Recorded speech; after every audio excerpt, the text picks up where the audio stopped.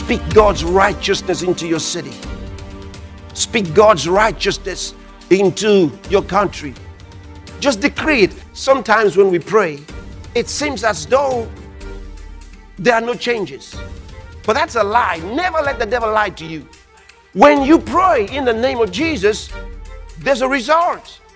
Especially when you pray in the Word of God. Praying the Word means you are decreeing the Word. So when we speak God's Word in prayer, we are watering our clouds. And what the Bible says is, when the clouds be full of rain, they empty themselves upon the earth. All you have to do is keep speaking, keep prophesying God's Word, keep uttering God's Word. And then the cloud over your city will become thick with this water of the Word that you have spoken into the atmosphere. Soon enough, there will be a downpour, for nothing can stop it.